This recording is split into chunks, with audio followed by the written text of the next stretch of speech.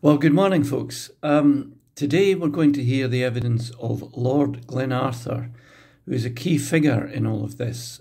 He took over as a minister in the Health Department in the summer of 1983, which of course was a critical time when it comes to the story of HIV. What we're going to hopefully hear about today is a development of the theme from yesterday on the no conclusive proof. Now, this is significant because what the doctors were and scientists were saying is, well, let's wait and see. We don't know. For example, it's a bit like saying a child wanders onto a motorway, to use Bruce's analogy, and let's see if they actually die.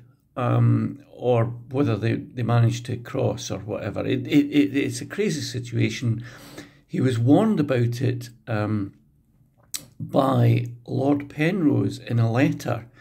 And while the evidence that we're going to see may well refer to Lord Glenarthur's response to Lord Penrose, we don't actually see what the warning letter from Lord Penrose said, but it's on this no conclusive proof theme that I think we hope to hear more. One other thing, and the reason I've come down, is Lord Glenarthur, of course, was a former minister for the former Scottish office, only very briefly for 9 months in 1986-7.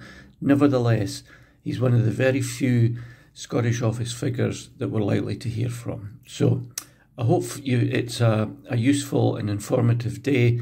It's very hot here in London. Cheers.